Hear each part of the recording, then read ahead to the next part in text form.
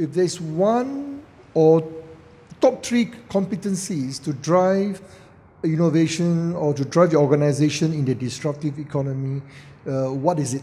And the common thing is that one is to have a vision, clarity in terms of where you're going, because people must be very clear what you're trying to achieve.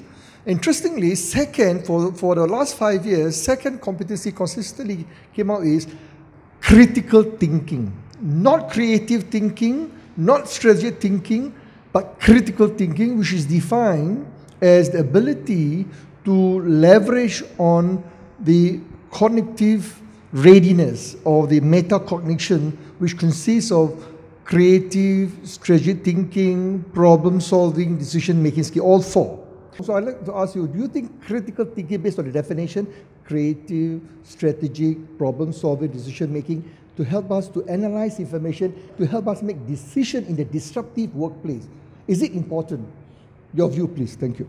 The answer is definitely a yes. No, critical thinking is important. It's all the more important right now if you take into consideration AI, because that's like I was mentioned before. A lot of if you rely too much on AI for your judgment, there's a very high risk that you come to a wrong conclusion, because the insights is depending on the data that you feed in, and with a lot of our information sources are now very curated, consciously or not unconsciously by us. But I mean, the question I pose back to Prof is, we have seen many boards here, elsewhere in the regions, and probably internationally. If you look at the makeup of the boards, do you see uniformity or do you see diversity? Probably that will answer your question.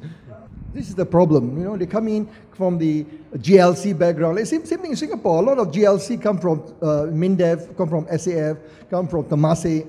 So this is very unfortunate.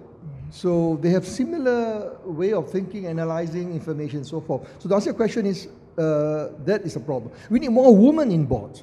And I am a strong supporter, and whenever I travel in the world, when I talk, doing keynote, and I think we need more women on board. The reason simply because in my job, over the last five different organizations, CEO, I found women give a very different perspective, they're more reflective, they have very high emotional social. I'm not trying to generalize, but I'm talking about relative. So I think you're right. I think you need more diversity. You need more younger generation. We need more Gen Y, which they're future leaders. They can be very fresh. And the problem is, many of these senior leaders on the board, they are not prepared to accept that. One concept that I advocate called reverse mentoring. So in Malaysia, for example, some of the GLC, I'm asking the board member to pick a reverse mentor of a Gen Y to learn about disruption, learn about AI, learn about Industry 4.0. Pick someone in your organization, the young and upcoming manager who is Gen Y, to mentor you. Listen very carefully, mentor, not coach. They don't like the word to be coach. They like to be mentor. Worse is, mentor must be some senior. No. But this guy knows better, they read better, they understand. So are you prepared to accept and open up